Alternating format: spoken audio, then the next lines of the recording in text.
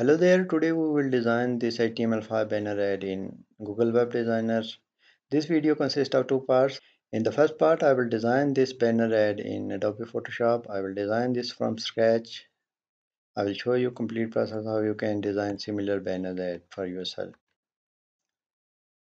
In the second part, I will convert this PSD to HTML5 banner ad using Google Web Designer. I will show you complete process how you can animate your banner ads.